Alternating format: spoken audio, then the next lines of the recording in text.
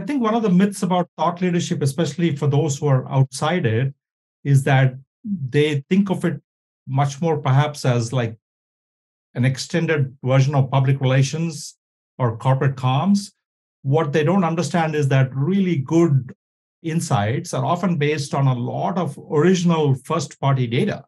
And I think that also separates us from a lot of others who write about it, where, just to give you an example, McKinsey Global Surveys, we have a panel of close to 30,000 executives who give us first party data. And out of that come out a lot of insights.